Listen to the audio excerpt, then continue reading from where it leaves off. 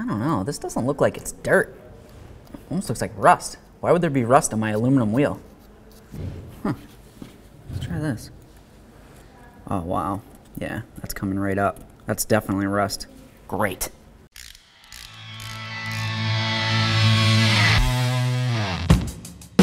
Hey friends, it's Len here from 1A Auto. So I was walking around my vehicle earlier and I noticed that one of my rims is discolored. I tried spraying it down with some water and it didn't come off. Let's figure it out. Now obviously aluminum doesn't rust. It just doesn't. Steel would rust, but these are aluminum wheels. I tried to stick a magnet to it, nothing. Shouldn't have rust on it, but this one does. Let's get behind it and figure out what's going on.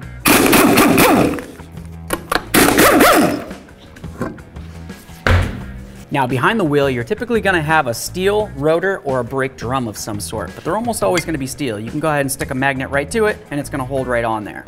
Of course, steel is gonna rust. Moisture sits on it, especially if you're not driving the truck around or your vehicle around very much.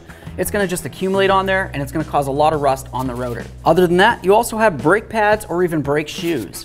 A lot of times brake pads are gonna have different types of materials in them. Sometimes you'll have a ceramic pad, sometimes you might have a semi-metallic pad, or even you might even just have a metallic pad.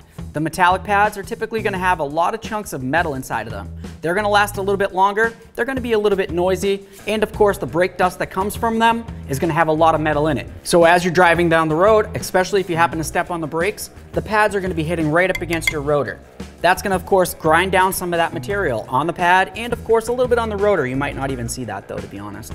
Overall, though, typically what it's gonna come down to is the pad material itself. So every time you brake, a little bit of friction is gonna, of course, wipe off some of that material and it's gonna dissipate. It's gonna go flying around all over the place because of the air that's getting circulated. So here's a look at a semi-metallic pad right here. As you can tell, while I wiggle it around, you can see a whole bunch of light reflecting off of the inner pad here. That's, of course, because of all the metal flakes inside there. That's gonna help with heat dissipation, and of course it's gonna make sure that the pads last a little bit longer.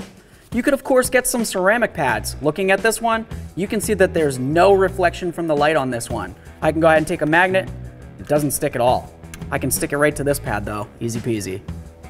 Now there are a couple other types of pads that have different types of materials in them, such as glass, fiber, rubber, or even Kevlar. Those are a little less common. Most commonly in cars, you're gonna find semi-metallic or even ceramic. So that's pretty much what we're gonna talk about right now. Now let's talk about what could happen behind your caliper here. I'm just gonna go ahead and slide this right off. And we can look right here and we find our caliper piston. Now this is the muscle of your brakes. Essentially every time you step on the brake pedal, it's gonna force fluid down through your flexos and then go ahead and force it out through this piston right here. It's gonna go ahead and try to press this together. When you do that, it's gonna press on the pads, cause friction, and of course the friction is what's gonna make you stop. Now with these pistons right here, what can commonly happen is they get seized up. If the boot rots or breaks like this one right here, there's always the possibility moisture can make its way in there, and if that happens, it might just seize up. By seizing up, I mean you can try to push this in, and you can press with all your might with whatever type of tool you want to use, and it just will never go in. Also for your caliper, you're gonna have a couple of sliders, and these are very important because every time that caliper is gonna be squeezing and then releasing, squeezing and releasing, these are gonna be moving as well. If for some reason one of them's frozen inside like this, your caliper goes ahead and tries to release, but it won't. The pads are still holding onto the rotor. That's gonna cause excessive friction and of course more heat. As this is happening, a lot of that friction material or pad material is gonna get sprayed out all inside your wheel and inside the wheel well here, and it's gonna accumulate somewhere. Now your brake pads are supposed to be able to move around inside your bracket very freely. This one right here isn't moving at all. This one I can move around a little bit, so it's fair. But this one right here can cause a big issue because like I said before, I step on the brake, the caliper squeezes this. As soon as I release, the caliper releases a little bit and it's supposed to release the rotor. When that happens, if this pad is stuck on there, like I said before, it's gonna cause constant friction and it's gonna cause an issue. If this happens for an extended period of time, it's gonna keep wearing that pad away. Your brakes are under a tremendous amount of pressure every time you step on that brake pedal. So of course, the pad might not be able to move out and away from the rotor on its own, but with all that pressure that's coming from your caliper, it's gonna get pressed right up against the rotor. Now when this happens, if the pad's stuck inside the bracket and it can't release, like I said, it's gonna cause the friction, it's gonna cause the heat, it's also gonna cause the dust. Other than that, if you have some tins like this that come across your brake caliper bracket, obviously if that's hitting up against the rotor, gonna cause an issue. Your backing plate right here, this hitting up against the rotor, gonna cause an issue as well. more than likely with these two things, you're probably gonna hear a loud squealing noise, so it's gonna tell you to kind of pull over and make sure everything's safe.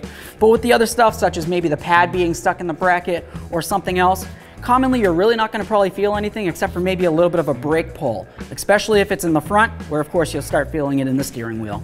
And lastly, you definitely want to remember that your rotor is going to be made out of steel. Steel, of course, with moisture sitting on it for a long period of time is going to rust. Your pads, if you have semi-metallic, that also has the little metal flakes inside there. So if I was to leave this in a nice puddle of water for a little while, I'm going to see a whole bunch of little brown flakes all over it. And that's just the rust that's starting to pile up.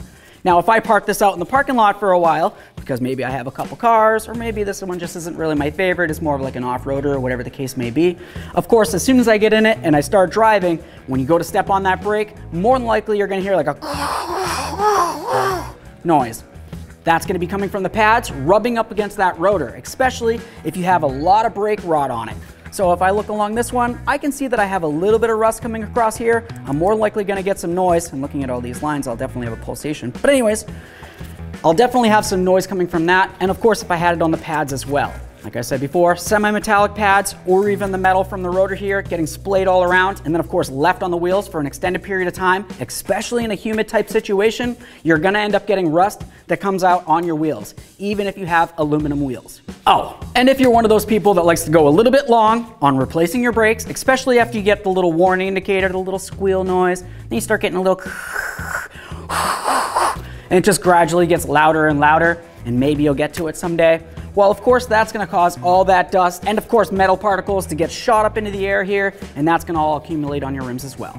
Now, I gotta tell you, there's a big difference between leaving a little bit of brake dust on your wheels, maybe after you go for a nice drive and you just don't feel like cleaning it down at the end of the day, or of course, leaving metal particles on your wheels. Now, if your wheel looks like this, you're gonna try pretty much anything to try to get it off. You might try some household things. You've got a little glass cleaner, maybe a degreaser, some parts cleaner. You could try any of these and they might get some of it off. So what I did here is I went ahead and sprayed this down with some penetrant. Over here, I used a little bit of glass cleaner. I wanted to see if that would work. Degreaser.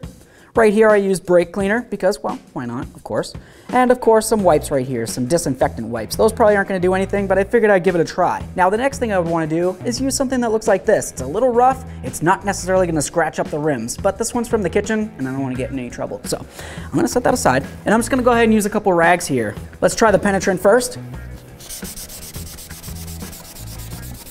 You know? I don't know, I think I see a little something there. I bet you if I tried that a couple times, especially if I had the sponge, that might work. I wouldn't say that it's the best. I'm not gonna win any car shows, but I'd say it's fairly decent. Let's swap out the rag and try this one over here. Now this one's the glass cleaner. I'm gonna go ahead and wipe it down. Wow!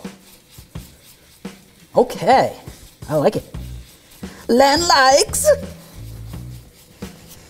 Okay, so that looks pretty great right there. I guess I would probably go ahead and do the whole rest of the rim like that, but let's just keep moving along. I'm gonna move along to the degreaser right here.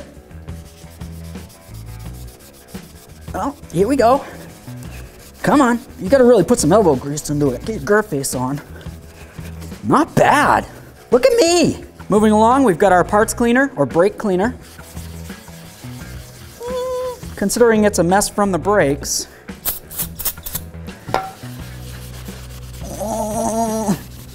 Come on.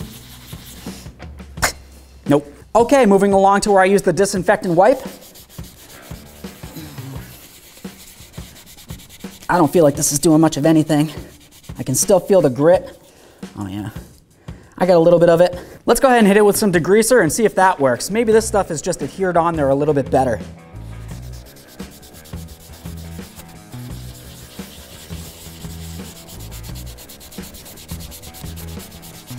It's looking a little better. I bet you if I let that soak for a little bit and use the back of that sponge, get myself in a little trouble, probably come right off of there.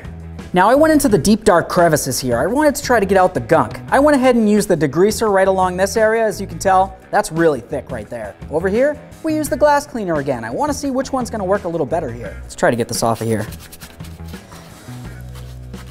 Well, I don't know if it's because I can't get a good grip inside there.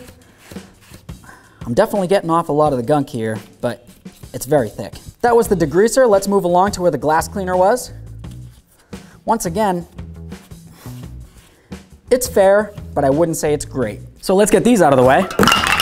And people are more than likely to try something that looks a little bit like this. You've got a nice brush, you're gonna go ahead and try to rub it right on your wheel right there. Of course, that's gonna cause some metal issues itself. It's gonna scuff up the coating that's supposed to be on the wheel and supposed to protect it.